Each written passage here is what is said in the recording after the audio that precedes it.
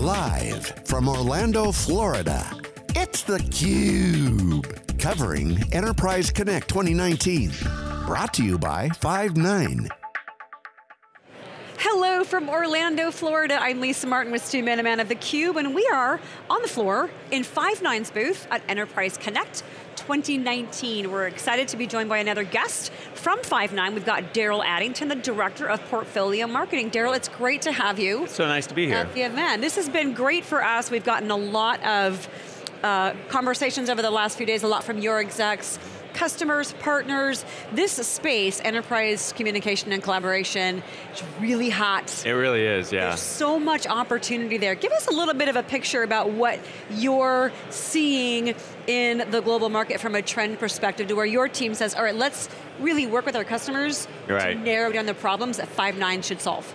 Yeah, so it's really an interesting, as you said, it's a very hot space right now. Everybody has a contact center that has any sort of customer service, and so moving from what they're currently using today into the cloud is what's happening en masse. And the market as a whole, and contact centers as a whole, has really said, okay, the cloud does look like it's got the right capabilities for me, and as they age out of those older systems, they're moving into the cloud. So it's very exciting, and there's a lot of new capabilities there as well. My team really focuses on what the customers are trying to do in the contact center, what types of problems they're trying to solve today in order to meet the needs of their customers.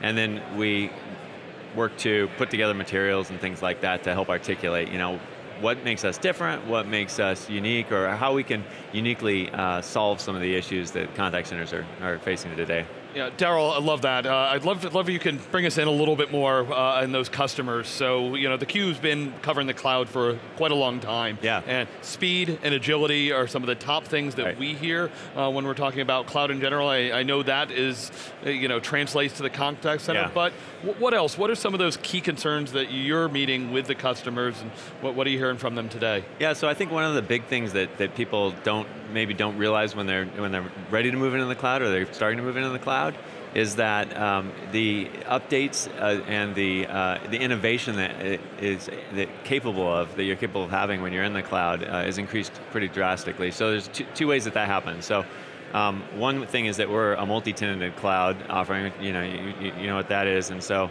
when we push code out to our customers, we do it to all of our customers, all at the same time. So there's no upgrade path that they have to go on, or extra work that they have to do, or professional services teams. We just get that to them. So they have new capabilities at their fingertips all the time that they can take advantage of. Yeah, that's one big area. It's such a great point. Even you give most customers, and to talk to them as Microsoft as their example. Yeah. The Microsoft of previous years, where I have Patch Tuesday, and am I in the latest patch, and what's going on and everything. If I'm running Office 365, if I'm living on Microsoft Azure, I'm not asking what version, or did I get that latest security patch in there, because they take care of it. Yeah, no, that absolutely all goes away. The other thing that's happened that's really interesting is that in an on-premises world, you get the software, you buy the perpetual license, of course, you load it onto servers, and then somebody integrates it all together so that the agent can see where the customer information is, and the contact center, and some of the WFO features. In a cloud environment, that's all happening based on the vendor. And it has a surprising result as part of that, and that surprising result is that it doesn't break as often. It's not as fragile as it was when it got all stitched together by a specialized team of people that, by the way, have moved on to the next project. They're not there to support it anymore. But because we have hundreds of customers that are using those integrations on our platform, and they're using it every single month, each one of the integrations, we have to obviously make sure that it's functioning all the time. And that lets them, this is the surprising part, lets you iterate in the contact center in a way that the contact center hasn't really been able to do up until they had the cloud. You can make changes every couple of weeks if you want to. And actually, you'll have David on, I think, a little bit later from Carfax, and that's one of the things that he talks about, so hopefully you can ask him some questions about how they've changed theirs since they came on board with Five9. Yeah, I would love to know that, because as we talk about the essentials of cloud for contact center as a service, the obvious operational and cost benefits of the cloud, but also, I know Five9 has about 5 billion minutes of recorded customer conversations, and Rowan Trollope, your CEO, per year, yes, thank you, will be coming on later today, saying, I was going to say prehistorically, maybe. Previously, there's a ton of dark data in there, but there's so much insight there that the problem is the consumer behavior is changing everything. We expect omni-channel experience, right? We're demanding that. Contact center still has the original problem of meeting the customer demands and resolving a problem, but now there's so much more complexity because of omni-channel and all of these different things. So talk to us about how you guys at Five9 are helping customers to really ensure that the cloud is going to maximize, say, their opportunity to dial up AI. Right. So it's interesting. I mean, AI has got so much potential in this marketplace, and Rowan will talk about that this afternoon. It's an exciting time because, well, first of all, AI is a whole bunch of different types of technologies. Kind of at the core of it is machine learning, of course, which allows you to create these different types of models for doing things that human beings have been good at. And in the cases of Google, what we've seen is that their dictation has improved drastically over previous generations of recognition and things like that. So that's very exciting because so dictation in particular, lots of things you can do with dictation. That's part of that dark data story that we've been talking about. You can pull the words out of the voice that are sitting there and use those effectively. But there's another layer there, which is natural language understanding. Once you have the words, what do the words mean? And that's, I think, where Five9 will be able to provide a significant value, again, based on that dark data, because if you think about the way a customer is going to interact with a business, they're not going to use the words that you use when you're communicating on your mobile phone to Siri, right? You're going to be talking about whatever it is that you're doing inside of that business. And so if it's pharmaceuticals, whole different set of vocabulary that you're going to use communicating with an agent around pharmaceuticals. And the same for every single industry, right? And so that's where that really starts to come into play is those systems, that machine learning system has to have all those specific, not just industry level words, but business level words, right? If I'm calling Amazon and I'm talking about a specific capability I have with Amazon, that's going to be a different set of words versus if I'm calling my cable company, because there's specific products. And so anyway, so all of that is going to lead, I think, into a future where we're able to provide some very interesting and compelling AI-driven solutions for contact centers.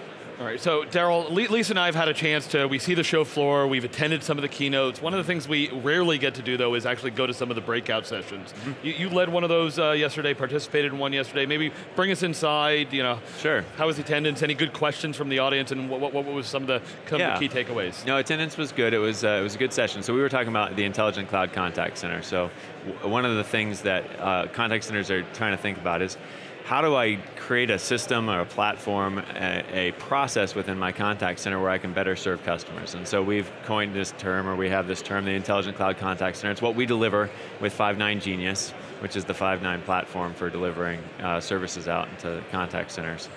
And essentially, if I can just run you through it really quickly, the Intelligent Cloud Contact Center is integrated into all the systems, as we talked about previously, so CRM and WFO capabilities out of the cloud. You just turn it on and configure it, and you can use it. Of course, you can customize it if you need to for your specific business processes as well. Second element is around agent empowerment and agent. So the agent is really that human touch point between the customer and the business. And usually when the agent gets involved, it's this kind of critical moment, right? So the agent needs to know, either in their head, but there's a lot of information and that can extend your training time, or right in front of them on their desktop, all the information about that customer so that they can help the customer continue their journey, whatever that happens to be, and hopefully drive it to conclusion, right? So that's the second element. And then the third element is really about reliability. So has to be a reliable system because you're offering it as a cloud service. If it's not available, you can't use it. If you can't use it, then you can't run your contact center, and you're not going to provide great service to your customers and really drive up that customer experience. So that's the third element of the Intelligent Cloud Contact Center. And seemed to get good feedback from the crowd, had a number of interesting questions back on that. Yeah, anything particular, a question catch your ear that might be a common thing that users would be asking? None of them are coming to mind at the moment. I remember them as being interesting. I flagged them as such, and we had an interesting conversation after the session. But I don't actually remember. Yeah, it's always at these shows. It's a blur of meetings. There's a lot of activity. There's a lot of activity. There's been good buzz. Any other just kind of key takeaways you've had as we're getting to the third day of the show and some of the interactions? Well, I think every single business is at a different place, and so while it's fun to talk about AI and it's very interesting, I'm excited about it. I think depending on where a business is right now and their particular path and their particular journey, there's still a lot of things that you can do that don't require AI to transform what you're doing in the contact center. And that intelligent cloud contact center, I think, is one of the ways that a business can really do that. And that is to get that data all in a location, get it in front of the agents, let that agent be able to know what's going on with that customer at that moment and be able to communicate with the customer. And then do that with confidence that you can iterate and then improve your business. So one of the things I didn't talk about that yet, so I'll do it now, is metrics and being able to know what's happening in your contact center. And that's obviously a fully integrated part of the... I was going to say, what are some of those key metrics? So we think of Net Promoter Score, customer lifetime value, predicting customer lifetime value. What are some of those key metrics that Five9 is helping your customers to achieve through the intelligent contact center? So first call resolution is, of course, a critical one that a lot of contact centers use to trying to determine what, how well you're serving your customers. I think one of the key things that's relatively new for the contact center industry is giving the stats to the agents so that the agents know how they're performing all throughout the day. We all like to know how we're doing, right? We want feedback on a regular basis. And when you don't provide those to an agent, or if you just have a really simple wallboard that's up that the agents are looking at, then all they have to go on is that weekly call with their supervisor, where the supervisor goes, well, actually on Tuesday at 10, you forgot to introduce the brand correctly. And on Wednesday at 11, you didn't greet the customer the appropriate way, and you didn't end the call with the appropriate greeting based on the fact that they were told. So that's no fun for an agent, right? It's basically a mistake-driven set of feedback that you get.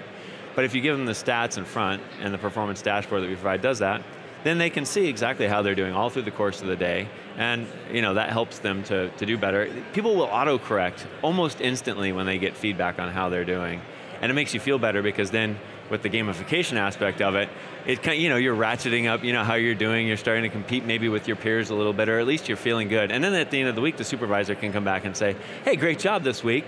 Let's talk about some deeper skills that you can work on with you to improve your close rate on sales, for example, rather than, Darryl, I love that, because I cringe a little bit at gamification, but knowing this kind of environment, right, if it's something that I can proactively look at it myself, I can engage on it, I take ownership myself, so you can have more constructive engagement and work on strengths when you're going with your management. That's what it's really all about. It's all about making it fun. It's not about having a silly game on the side. It's all about, am I doing the things that the company wants me to do? And then there's some nice fringe benefits that can be out of it too, monetary awards or things that you can buy, tickets to sporting events, things like that. It's all part of the package. So we talk so much about customer experience, CX, big theme of the show, every conversation that we've had, but I'm just kind of wondering and hearing you talk about how Five9 is enabling the agent experience.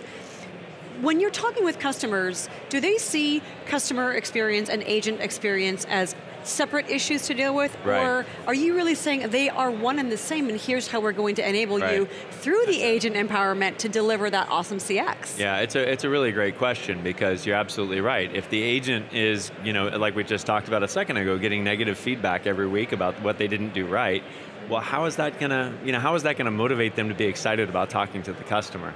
Whereas if you've got an environment where the agent doesn't have to, so part of the problem with the old desktops for the agents is they're just too complicated, right? So if I'm on the phone, and I'll just do like a parody of it, I'm trying to talk to you guys, but I'm concentrating on, what I'm digging through different screens, and it's just really hard to connect with the customer. So if you create that environment where it's easy to understand what the customer data is, intuitive, almost, so it doesn't require much training, but then also you don't have to focus on it. And you're giving constant feedback on how you're doing in your performance all throughout the day. And your supervisor sessions at the end of every week are on a positive note. Doing a great job, let's see how we can increase your close rate. Now you've got an agent who's enjoying their job, which is cool, because then, of course, if they're enjoying their job, then when they get that call from a customer, they're interacting with customers. And they're empowered to make decisions, right? Yeah. And to have the right content, to deliver that through the right channel, to not make that the last exchange that business has with the customer, but to actually retain them. As you said, retention is huge. Yeah, it is. But that agent empowerment and being able to make decisions, I can imagine, can be an absolute game changer. Yeah, no, absolutely. And a lot of call centers would like to become they would like to transform and be able to help the business in those key areas, whether it's retaining customers or whether it's cross-selling and upselling different capabilities. And if you have the right tools, it's much, much easier to enable the agents to do that. All right, so Darryl, we've been talking with your team this week about many of the announcements at the show. What have you been involved in? What's the ones that have been exciting you the most to be able to get in front of customers and talk about? Well, so one of the things that we've been talking about over and over is the agent desktop and the information that the agent has. And so we renamed our platform as part of this show, and so we've renamed it to Five9 Genius, the Intelligent Cloud Contact Center, as I've mentioned previously. And we think that name gives us some interesting ways to talk about really the power that we're bringing to bear with our cloud contact center. Because it's integrated, because the desktop's intuitive, because it pulls information from all the appropriate data sources, including customer intent in a self-service channel, and it's delivering that to the agent.